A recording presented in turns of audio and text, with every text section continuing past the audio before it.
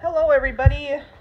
I have some ground meat that is frozen, but the kids are wanting something to eat, so I'm going to go ahead and make some sloppy joes. Alright, so it calls for 1 pound of ground beef, and I'm going to be using my multi-purpose steamer with the cover on. I'm going to take this pack of beef here, put it in the bottom of my steamer, no extra water or anything like that, and we're going to cook it for 4 minutes, and then I will be able to bust it apart for to make my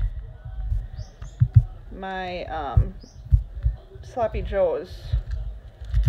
If you can't get like any of the paper or the wrapper off, just go ahead and wet that chunk of frozen meat.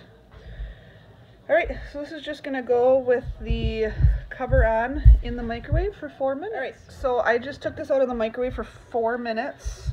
Like I said, it was completely frozen. I am able to bust it apart with my meat separator.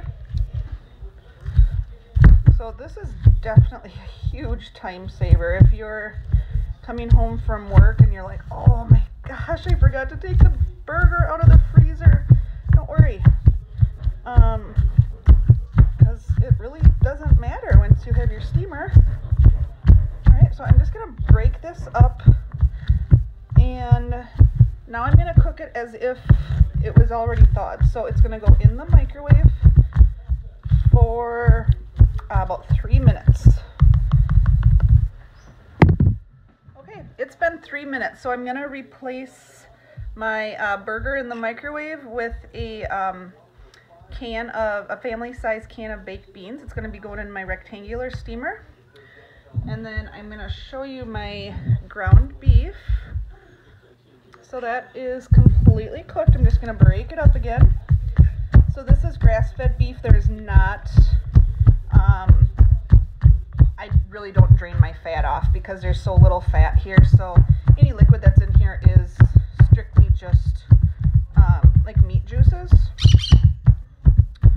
Alright, so that is busted up.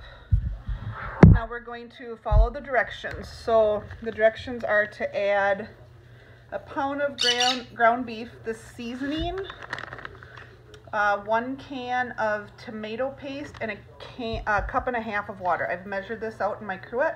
This is a cup and a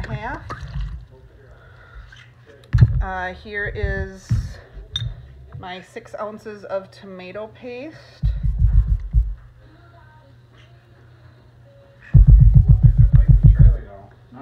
Okay, I'm on live. You are now too.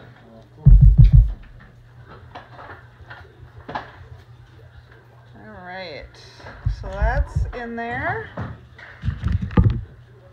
My beans are in the microwave. I'm just going to bring this together. Now this is completely my own thing. This is not part of the recipe. I'm going to put a splash of Worcestershire sauce in. And I'm also going to put 1 tablespoon of brown sugar in. That is just our family's preference. We like it just a touch sweeter and kind of like that tang, that sweet and sour, or that tanginess. That's the nice thing about Epicures. You can really, you know, start with the basic recipe and go from there. All right, so I've mixed this all together. I'm actually going to go in with my meat separator and break this all up again. And then this is going to go back in the microwave for just a couple minutes once my beans are done, just to have everything heated through thoroughly. If you aren't wanting to do this in the microwave from start to finish, this can definitely go on the stove top once you've got your meat thawed out. And those recipes are on the back of the package. Pretty much everything has a microwave and a stovetop recipe.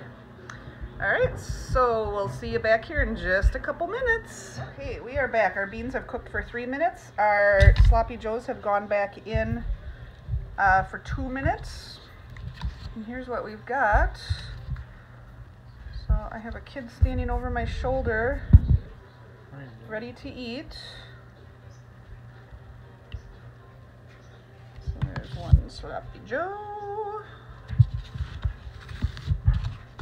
And some baked beans.